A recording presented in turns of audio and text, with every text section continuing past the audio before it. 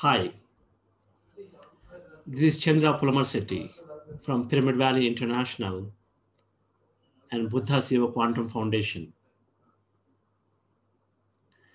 Today, I'm very happy to talk about the concept that thoughts and feelings create our outer reality. This is one of the most powerful spiritual science concepts,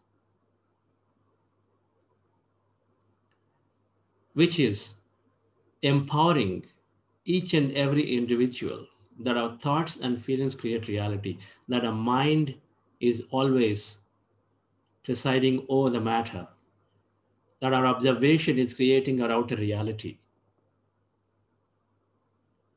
In the entire history of time, many leaders of the past and present, many scientists, many spiritual masters have always said this, always echoed it. When I learned this principle in the year 2002 from Brahmarshi Patrizi, that your thoughts are always creating your outer reality, it was tough to believe. But then I started experimenting with myself. I'm a computer scientist by profession. I've been a successful business leader in the information technology industry, having practiced meditation for the last 20 years, and then experimenting on this fundamental principle that our thoughts and feelings are creating our outer reality. And then utilizing these principles very effectively in having a great business outcome in a company acquisition for my own company. Then I can fundamentally say that this is the most empowering truth that we all can take. And when we combine this with meditation, we can make it very, very highly effective.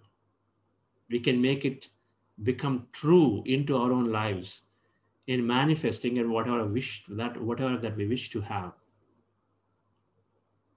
Let's understand and see what some of the great leaders of all times have talked about this. Mahatma Gandhi has said a man is but a product of his thoughts, what he thinks he becomes.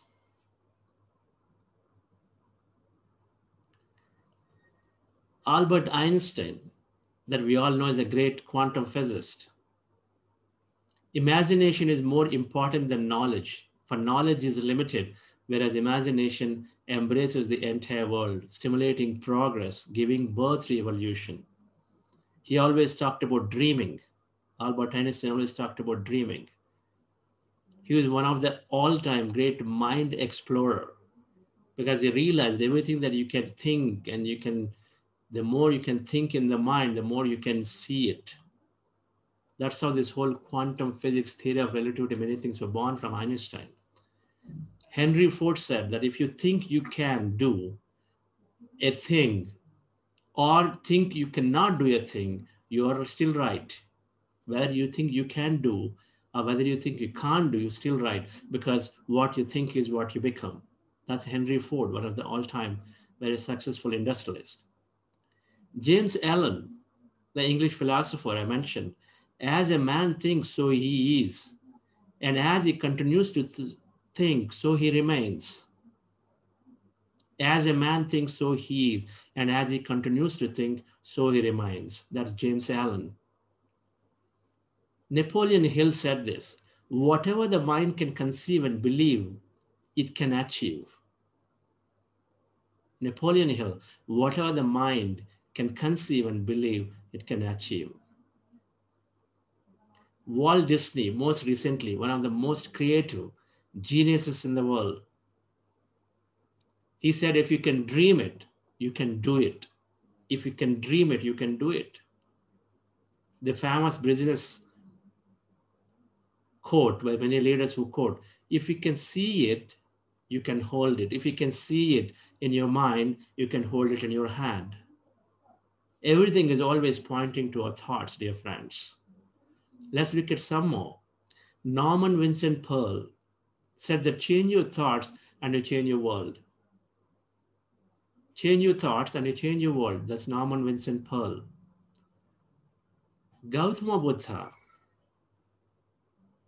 whatever you dwell upon, you become. Whatever you dwell upon is what you become. That's precisely pointing back to our mind and thoughts. Jesus Christ have said, we always have heard this, as you sow, so you reap. It is done unto you as you believe. What you believe is what will be done unto you. As you sow, so you reap. Our Vedic principles, of course, have always said, Yad bhavam tad bhavati. Yad bhavam tad bhavati. Ya mati sagati. Adi Shankaracharya, from our great Hindu mystic, has said that whatever a person's mind dwells on intently and with firm resolve, that's exactly what he becomes.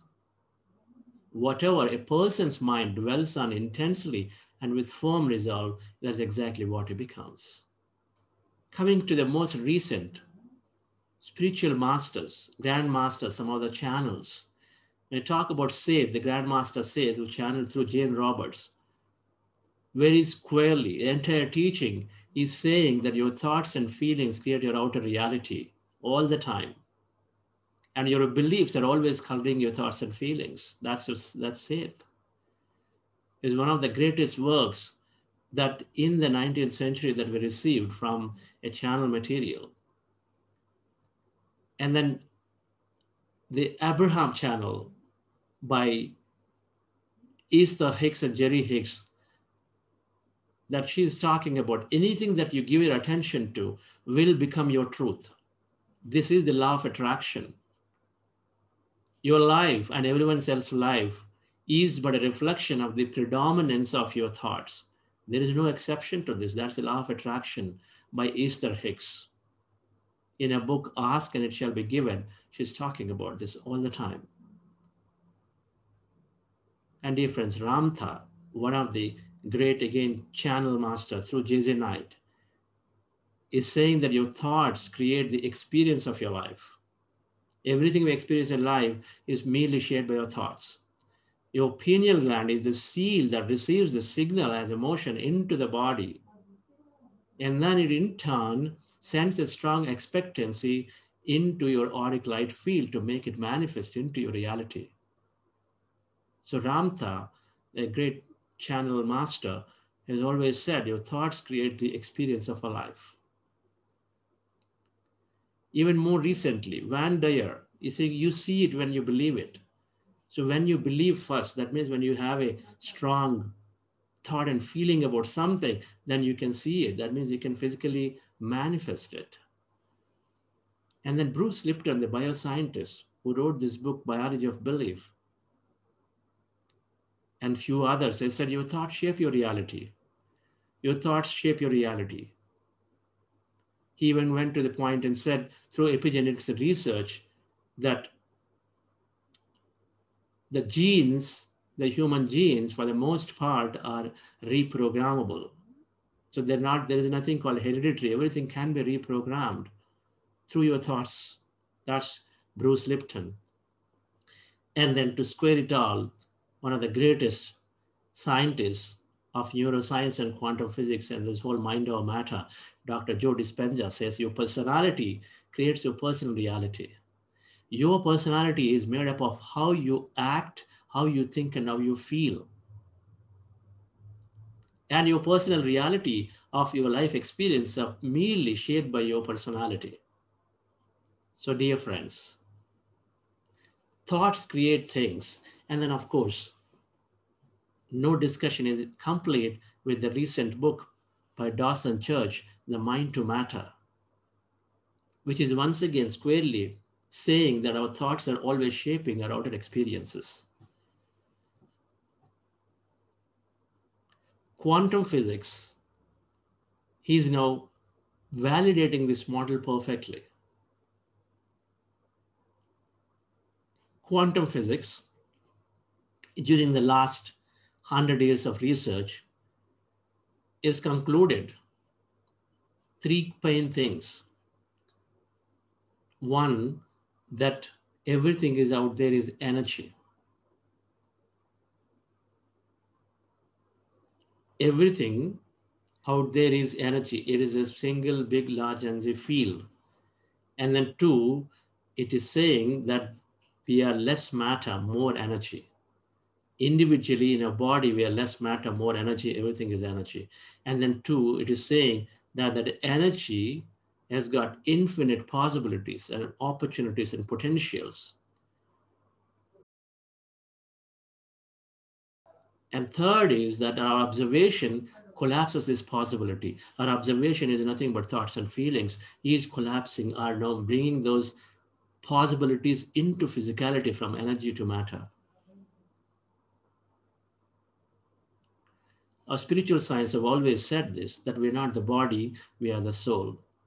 That we have that infinite potential inside us, and that our thoughts create that reality.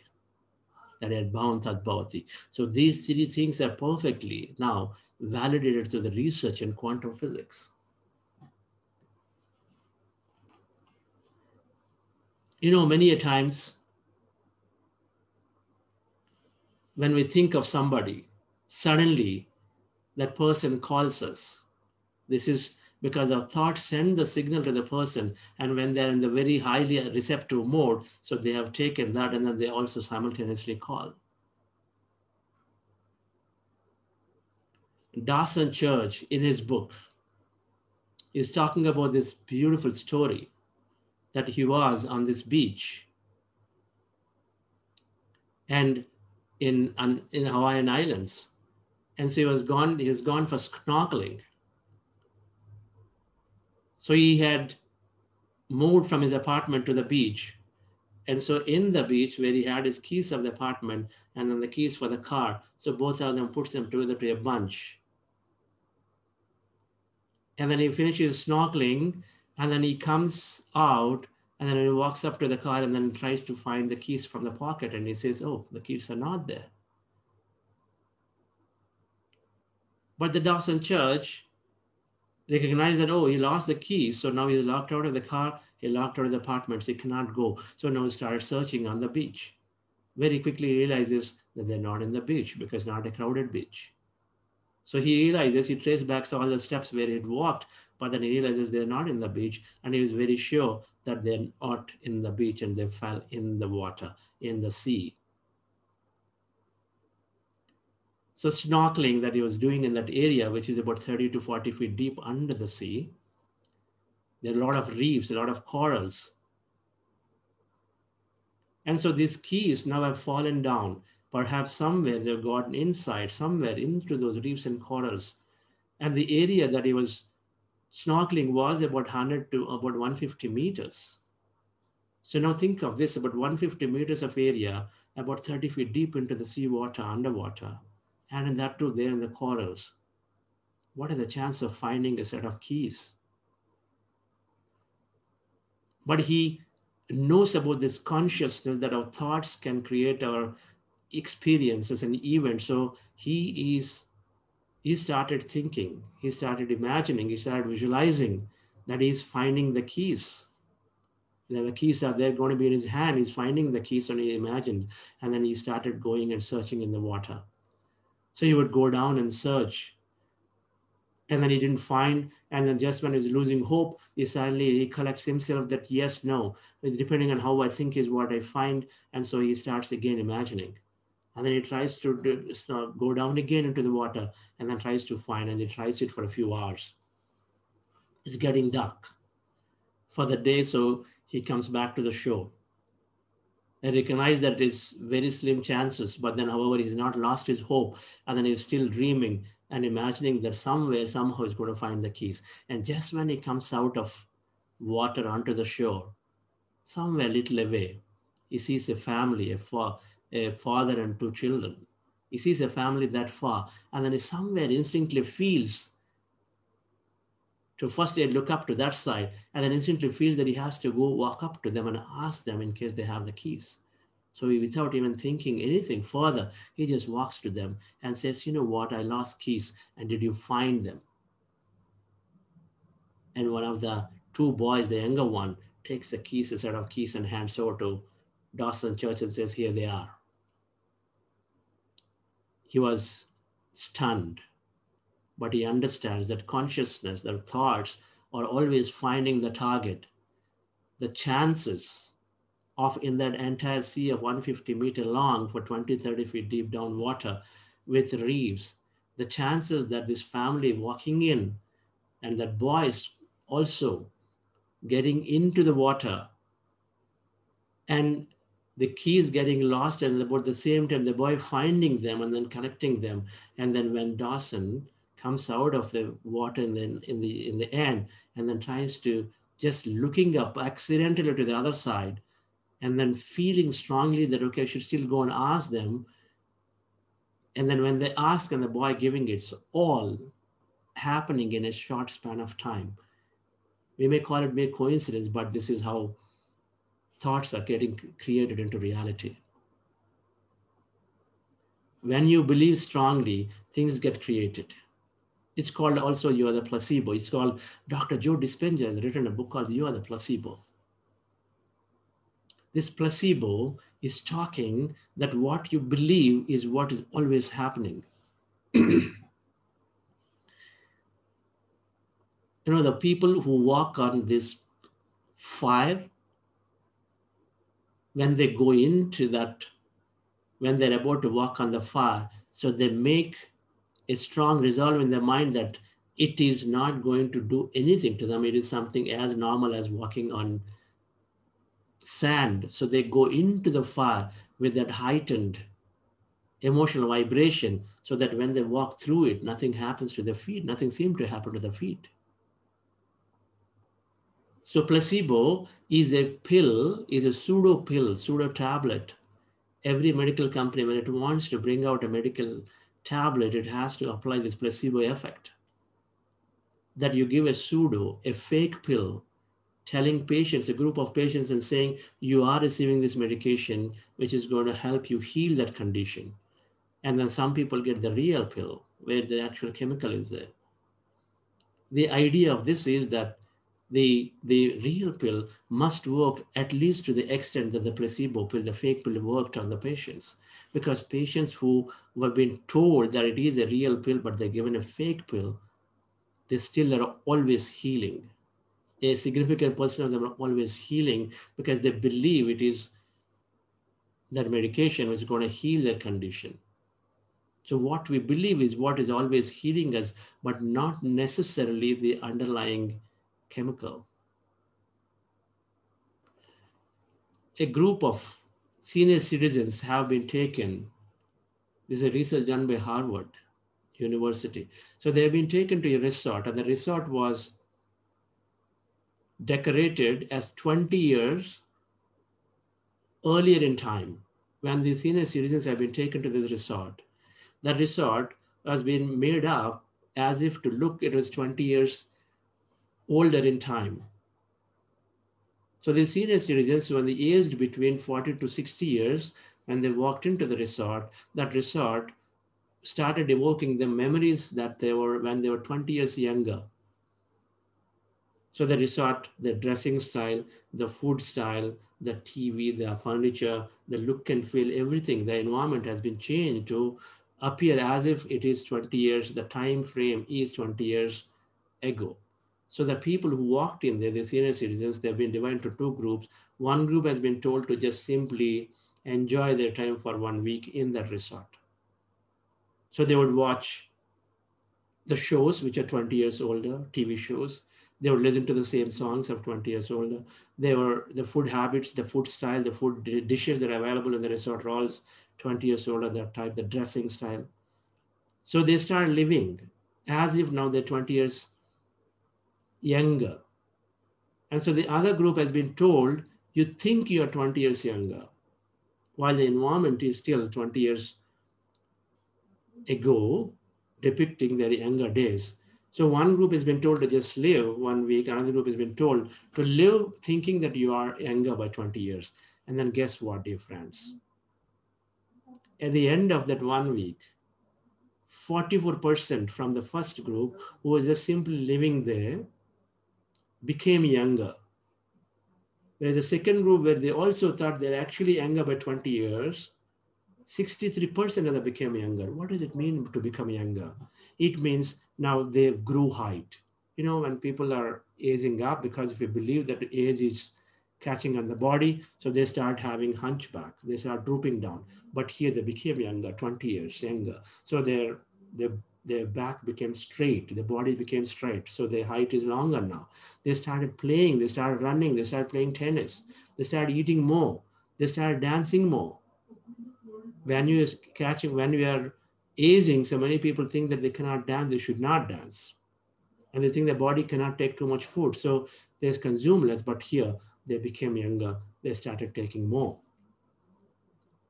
Just by believing I'm 20 years younger and then having an environment that supports it, because our environment is constantly triggering thoughts,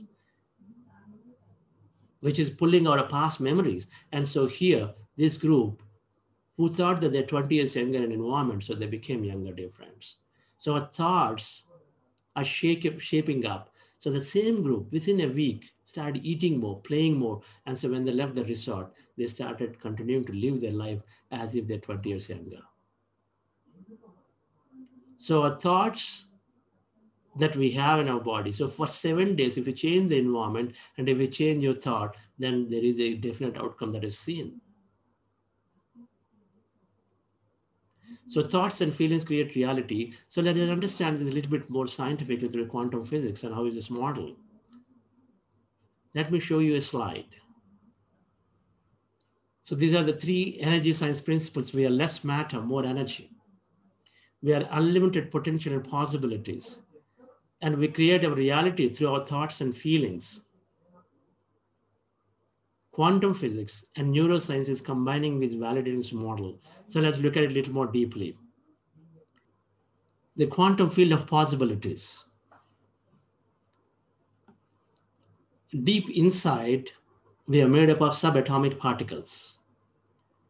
You know, our body has organs. Our organs have cells. Our cells are made up of atoms, molecules, and the molecules are made up of atoms, right? So you have hands, organs, our skin, our liver. Inside that you have liver cells, skin cells. Cells are there. And the cells have molecules. So what do they typically contain? Maybe water, H2O is a molecule. Sodium chloride, NaCl is a molecule. Various hormones and enzymes, they're all various molecules. So the molecules are there. And then the molecules contain what? Atoms, like water, H2O, 2 hydrogen, 1 oxygen, right? A little bit of physics. So the atoms, when you look at deep inside, here in the picture on the left side, is an atom. So what does an atom contain? An atom contains a central portion called nucleus. And then it's got rotating electrons in the orbit. So the nucleus contains proton and neutrons, which is supposed to have mass or weight. And then the electrons that are orbiting, like in this case here, you see the electrons that are orbiting the central nucleus also have a little bit of mass. But when you look at the picture, we recognize that when you look into an atom, the atom is empty. We recognize that, yes, the dots that are there, the electrons and the nucleus are containing a little bit of mass and everything else is emptiness. So when you look at it, we say, yes, a lot of that atom is empty. But what quantum physics found astonishingly is that 99.99% of our atom is empty. So what we think as matter, if atom is 99.99% empty, then the molecule is 99.99% empty. That means the cell is that much empty. That means the organ is empty, and so the body is empty. So the point, dear friends, is that what they found is that deep inside, we are all emptiness. Now, what did they find in this emptiness? The emptiness is full of energy. That emptiness they found is full of energy. Just like in the picture right side, that emptiness is energy. That energy has got information, and that information is influenced by thought. And this is traversing beyond speed of light. Speed of light is 300,000 kilometers per second. which means one can go around the Earth 6 times in a second. So first they found that it's all empty. Our atoms inside are totally empty. You know, our atom is empty. Whether it's our atom, whether it is a microphone, this laptop's atom, your body atom, they're all empty. And it's all energy, which is like waves. Waves means there's no boundary. They're constantly traversing. So they're energy waves that are traversing. And so your atom energy waves, my atom energy waves, the trees, the plants, the nature, everything out there in the entire universe are all energy waves that are traversing all along. So when they traverse, they collide, they meet each other, they get entangled. It's called this full energy field. It's called quantum energy field. The second thing they found is that electrons or the neutrons that we think are there as a particle, but actually they also exist as waves. They exist same as energy. In a body per second, these quanta, these subatomic particles are vibrating up to 8 times per second. They become matter, they become energy, matter, energy. Because it happens so fast, we don't even recognize. We've been from the childhood, have been conditioned to always look for matter. We've been always conditioned to look for boundaries. When we look at this phone and say, oh, this is phone, we recognize this as a phone because we observe the boundary immediately. We've been trained throughout our life, ever since we're born, to look at matter, objects. And so the only thing we know is to always look at the boundaries and then conditions, solid matter. We've now been trained to look at defocus and then look into the emptiness around it. But when we start looking at emptiness around, we start looking at the energy fields of an individual called the etheric and aura. Now, when you read the book, You Forever, you understand that you can actually read the energy fields around it only when we start looking, defocusing away from the hard matter. But we've been trained. But the point is, scientifically, it is proven inside we are emptiness and it's all energy. It's traversing beyond speed of light and it is influenced by the field of thought. And whatever we think is the matter, like the electrons and neutrons, are also behaving as energy by default. But when do they become matter? When do they become particles? They're waves, they're particles, it's called wavicle. But when do they become particle? When observed, a subatomic particle becomes matter. When observed. So they're an experimentation where they're sending a set of electrons through an electronic gun. And then electrons are just going and then appearing on the screen, not as a straight line, but they're oscillating and then showing up here and there and here and there. Because they're waves, they're not particle by default. But when they start looking and saying, how come? I've been sending electrons, so they should be like particles, like a marble ball, they should go straight. But why is it not happening? They start looking at it and saying, I'm sending this way, so it must go straight. So when they observed it, the electron went and appeared straight on the screen. So when observed, a subatomic particle became matter, but otherwise it's becoming as energy. So the quantum physics model is saying that it's all energy, including the electrons that we think are matter are actually all behaving as energy. And they're all interconnected because they're all as waves. And so everything is interconnected with each other. So your atoms, my atoms, everybody's atoms, everything is energy is interconnected. And then it's saying that when somebody observes them, then they become particles. They actually show up in physicality. The energy gets condensed and so they become physical. So they actually show up as physical matter. So as for this, an atom now can appear anywhere because it is traversing beyond speed of light as an energy. So it can show up anywhere or nowhere because it's not there. By default, it is energy, not matter. It's nowhere, but it's everywhere. Everywhere, whatever we think and say, okay, I would like to see it here, it shows there because observation collapses the possibility. It's nowhere, it's as an energy, but it's everywhere, wherever you think it can appear there. So looking at this a little bit, so the conclusion, foregone conclusion about this, dear friends, is that quantum field has unlimited potential and possibilities. That means that this concept of Aham Brahmasmi, Tattvamasi, Sarvam Kalvidam Brahma, that everything is energy, is now quantum physics is saying everything is energy field. Now that energy field has these infinite possibilities. How? Because there's so many of these electrons, protons, neutrons, they all are as energy, they're all combined, they all are interconnected with each other of yours, everything of this universe as a big field. And so whatever we observe, so we can take an observation, we can observe a set of sequence of electrons to collapse that as a possibility, which is nothing but an experience. So what we are constantly creating in our life are experience of life. An experience is nothing but a set of people, places, things that exist in an experience. Right now, you are listening to me. So this is an event, this is an experience that we are going through. This event or this experience comprises of you, me, and then a whole set of people who are watching this, my laptop, Pyramid Valley here from where this is being beamed, telecasted, a lot of people who thought about this whole program.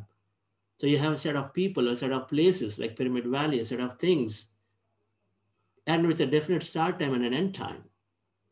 This event started maybe about 15 minutes ago and it's going to go for another 15 minutes. So it is an experience that we're going through. And then this experience, we're able to collapse here and actually go through because you thought about it, I thought about it, organizers of Pyramid Valley thought about it, and everybody came together. And so then we collapse this event. So let's observe and how this observation causes a possibility through this simple video. Let me try to share the audio along with it so that you can watch. Grateful acknowledgements to Fred Allen Wolf for creating this beautiful video, simplifying the concept of quantum physics, observation collapse the possibility concept. So let's listen into it. And here we are, the granddaddy of all quantum weirdness, the infamous double slit experiment. To understand this experiment, we first need to see how particles, or little balls of matter, act. If we randomly shoot a small object, say a marble, at the screen, we see a pattern on the back wall where they went through the slit and hit. Now, if we add a second slit, we would expect to see a second band duplicated to the right. Now, let's look at waves. The waves hit the slit and radiate out, striking the back wall with the most intensity directly in line with the slit. The line of brightness on the back screen shows that intensity. This is similar to the line the marbles make. But when we add the second slit, something different happens. If the top of one wave meets the bottom of another wave, they cancel each other out. So now there is an interference pattern on the back wall. Places where the two tops meet are the highest intensity, the bright lines, and where they cancel, there is nothing. So, when we throw things, that is, matter, through two slits, we get this, two bands of hits. And with waves, we get an interference pattern of many bands. Good so far. Now, let's go quantum.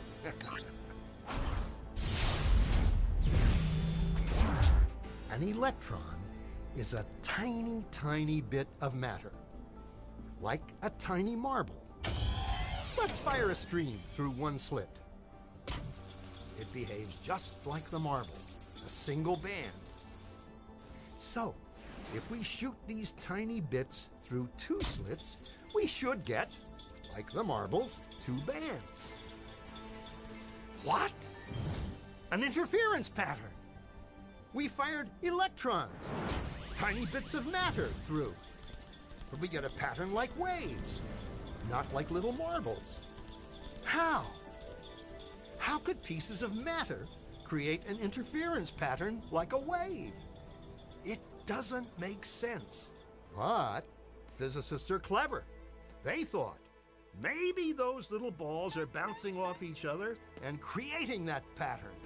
So, they decide to shoot electrons through one at a time. There is no way they could interfere with each other. But after an hour of this, the same interference pattern is seen to emerge.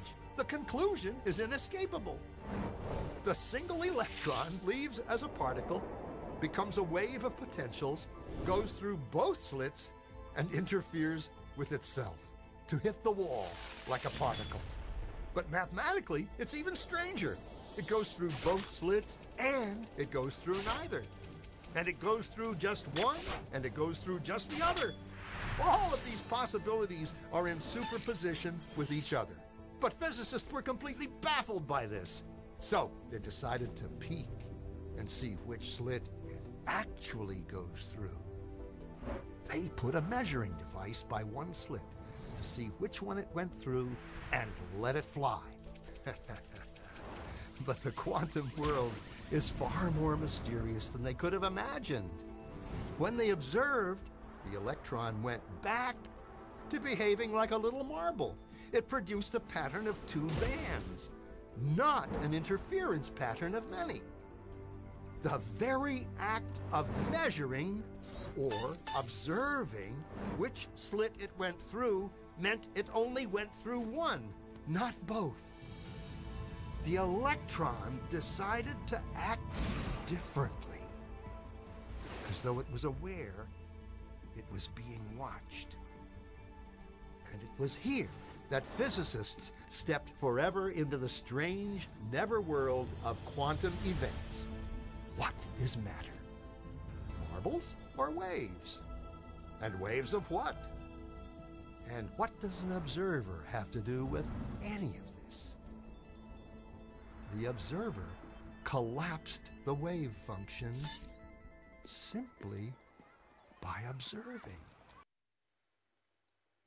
So friends, as you can see from this experimentation, that when there's an observer expecting the electrons to behave in a specific way, so they became particles, and so they went and formed the two bands.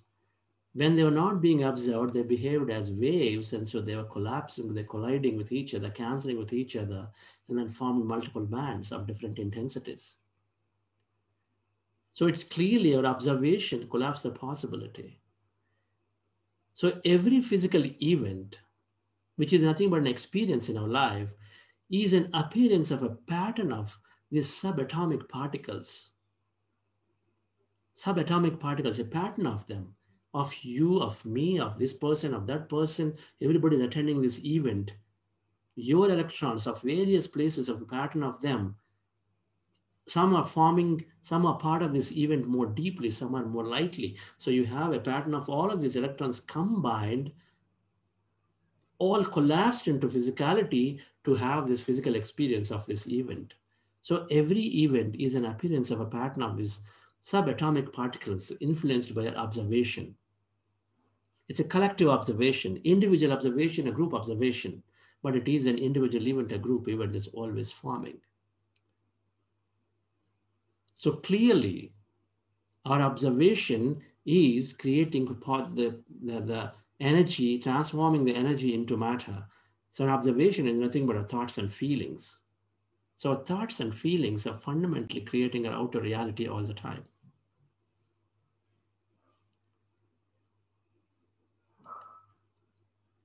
We have a meditator from UK. She has been losing her eyesight for the last 15 plus years. She's come almost to a point where felt she is blind. And the doctors constantly been checking and saying, you've got this glaucoma issue, and so that is constantly deteriorating, and so your eyesight is absolutely going to be gone. It's not going to be, the eyesight cannot be restored. That is the conclusion. She came to us sometime last July. So roughly we're talking about now 6 to 8 months. The entire time, our model of creation is that your thoughts and feelings create your reality. You can heal yourself by changing the way you think about your health, you think about your eyesight. And then constantly telling that be open, because the doctors may tell you, but their condition, the friends may tell you, the conditions may show from a scientific perspective of the knowing of the understanding of the current science understanding that, okay, if the glaucoma is there, that it's going to be losing, you're going to lose a vision. But you got to be open because you don't know how consciousness works. Just like that keys of Dawson's search, receiving the keys from that boy, even though he'd been thinking that he'll probably find it somewhere. So we as a human mind can think limited, but then the constant message through our sessions has been that you be open. You don't know from which direction the consciousness has come and make things happen for you. And so with that hope, and this hope can be reinforced when you meditate, where we can slowly take out our fundamental past beliefs, redundant thoughts, and then past memories about this whole eyesight slowly losing, and we stop doing things, and all of that are the past memories. But meditation is slowly unseating each one of them. So with a regular practice of meditation and being more and more open about that, yes, something can happen, that my health can still improve, my eyesight can improve. Out of nowhere, suddenly, she's written in the last couple of weeks ago that her eyesight has dramatically improved. And then guess what? It's only a reason. But suddenly an acupressure is found that there is some other than glaucoma condition, some other condition, which is like some kind of swelling happening in another part of the eye. And so they started treating that, and then so suddenly her vision improved dramatically. It was a conclusion before for over 15 years that is glaucoma, which is getting deteriorating, and so the sight is going down. But with this person's hope and with this person's constant meditation, with a positive thinking that some way or the other, my eyesight is going to improve, now suddenly started turning around, the eyesight is improving. It's our belief, it's our thought, dear friends. It's constantly sending the signal and upregulating our genes. Our cells that they discovered through epigenetics, that a cell's nucleus, when they removed the nucleus, the cell did not die. But when they damaged the membrane around it, the cell started dying pretty quickly. The cell membrane has receptors where it is constantly taking signal from the field around it. What is external to the cell is this whole field.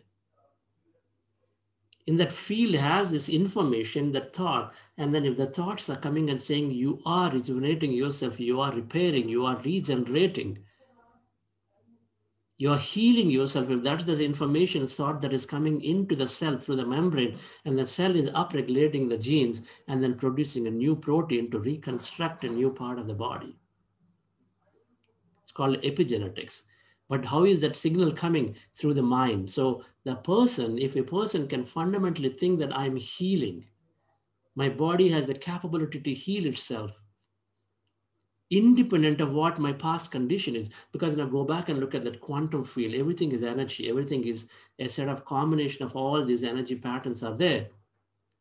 Independent of what your past condition is, because quantum field says everything is infinite possibilities and they're all energy and you can collapse any possibility. Where is the question of passed on to it? So you, independent of the past, you can create a future just by holding on to that thing that you want to have as an experience. So the point, dear friends, is that we go after experiences. We don't go after things. An experience of what you wish to have, the people, the places, things, what kind of emotion, what kind of feeling that you go through. If you can visualize clearly, or if you can dream, that's why it's called visualization and dreaming.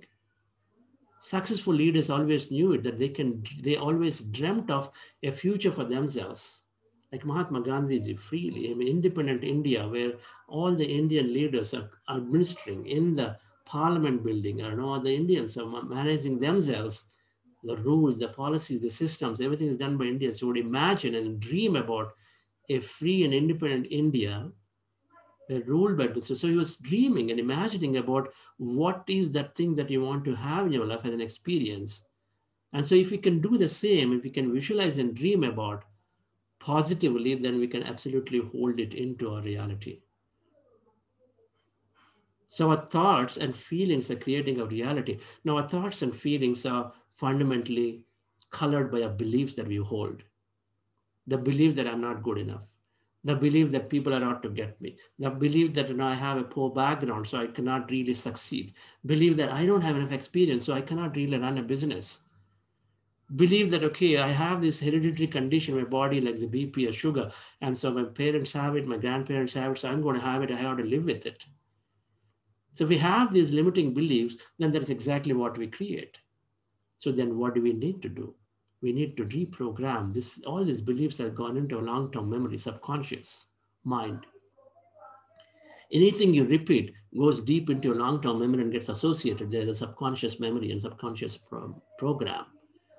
So we have to reprogram, we have to deprogram, remove all those unwanted, unsupporting beliefs from our mind. Instead, we have to reprogram ourselves with this expanded, expansive, new model of understanding, because what you think and feel is what you create. So if we can deprogram our subconscious of this old limiting beliefs and then reprogram with new set of beliefs that support that thoughts create reality, that whatever we ask is always being created. A regret creates new regretful experience, so avoid regretting. That there is this quantum consciousness in this field, which is a lot more intelligent than an individual self. So access the field for these unlimited possibilities. So when you have these larger understandings, which are more supportive, more expansive, more empowering, then you automatically start creating things. So this is where difference meditation comes into picture. Meditation fundamentally helps in many ways. Meditation helps to remove these unwanted subconscious programs from our subconscious mind. Meditation, on the other side, expands our conscious mind. So in order to change our thoughts and feelings, if you do a few things, one, we set a clear vision of our future. We set a clear set of experience that we wish to have in life, have goals. When we have goals, automatically our brain, the frontal portion of the conscious mind called the CEO of the brain, is directing all the faculties of the brain to pull out information, memories, and anything that you know about it, so that you can actually start applying more and more of the same thought to it. So we set a clear vision of the future, a goal for ourselves, and we start dreaming and visualizing and imagining about it. Dream an outcome as if it's happening to us. Because the more you can believe, the more you can manifest. So we got to dream as if that outcome is happening to us. A dream of a future with a lot of excitement, a lot of belief. Then how do we get there? When we meditate. We start aligning to ourselves and say, what is important to me? When you know what is important to you, then you are excited, you're passionate about it. You can dream about it, you can visualize about it a lot more easily with a lot of feeling. And meditation is helping us increase our neural capacity, neural networks in our brain. So it helps us to learn new things. The more new things you learn, the thoughts create reality. Your ability to go and read the book, You Are the Placebo, Mind to Matter, A Biology of Belief. Or you go and then listening to The Nature of Personal Reality by Seth. So meditation is helping us increase neural networks so that it helps us to enable us to learn more, a new model that supports our growth. So one side, meditation helps to increase the neural capacity so that we can learn more. And another side, meditation increases our self-awareness. It's constantly keeping a check on our current thoughts, present moment thoughts and feelings, and then constantly reminding us to stay away from them. So it increases self-awareness, and as a result, we have an opportunity to stay away from all the limiting thoughts and beliefs on one side, and on the other side is increasing neural capacity so that we can start learning more and more, and increase various mind powers so that whatever goals, it increases the visualization capability. And so that then you can visualize and dream about what you want more. And third thing meditation is doing is by removing all our thought, helping us merge into that quantum field. Because when we take out our thought, that means we take out our understanding of our body, our environment, and our past. So then what we are left is what we are deep inside, that emptiness energy field. So meditation helps us to become that energy field, access the field. And when we become that energy field, our pineal gland gets activated. So we receive a lot of information and signal. Like Dawson Church, when he needed the keys, suddenly something came into him and said, go and look and ask those people out there. So that is that intuitive signal, that is that information that you receive, or a message, insight we receive. And it works for us all the time because the consciousness, which is so intelligent, is always wanting to help us. So meditation is helping us connect into that field, connect into this consciousness, where it is helping us, sending a signal information constantly. When our mind becomes empty, we have a capability to receive more. So we receive, we pay close attention. So dear friends, to sum up, our thoughts and feelings are always creating our outer reality. We have a set of lot of limiting beliefs which are limiting our potential constantly. This is not possible. That's not possible. I'm a woman, so I have so many disadvantages in society. I am getting age, so my body becomes wrinkled with old age. So all these limiting beliefs are causing us to have a limiting experience in life. But the new quantum model of creation is saying that independent of your past, present reality, you can create a future present reality based on how you think and feel and you imagine and dream. And so to sum up, we need to shift our thought pattern from a negative, disastrous thought patterns to a more positive, miraculous thinking. Because the quantum field is saying infinite possibilities, unlimited. Anything that you wish, you can have it. In fact, Richard Bach says that you are given a thought only when you have the capability to experience it. You're given a thought. We're talking at a thought level. If something comes to my mind and says, I'm going to make $1 million business, the thought is not given to you just like that only because you are ready to experience it. If you wish to put your attention on it, you can experience it. So given a thought only when you have the capability to experience it. So as we are consciously evolving, we are also receiving these insightful thoughts that we can, if we want to, go and implement. So the quantum field is saying unlimited potential. So there isn't a limit in what we want to have. Only when we can put our attention, we can believe in it, we can dream about it, then it can happen. And meditation is fundamentally helping us do that, dear friends. Meditation is fundamentally helping us increase our ability to put our attention on something that we want by increasing the neural capacity. It's helping us learn newer things. The more newer things you learn, the more older things you unseat. Use it or lose it is a neuroscience principle. Use it or lose it. So then when you don't use old beliefs, old thought patterns, they slowly die down.